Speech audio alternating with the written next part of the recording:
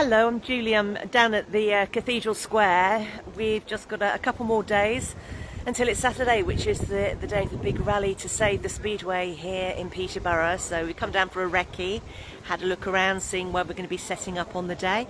I'm here, hopefully you can see behind me, I've got Mick and Carl with me from the Speedway. Hello guys. Hi. Good morning. Hello, you excited about Saturday? Yeah, looking forward to it. Yeah, brilliant. Expecting lots of people? I hope so. Yeah. Fingers crossed we can pull a big audience for the club and for the town as well.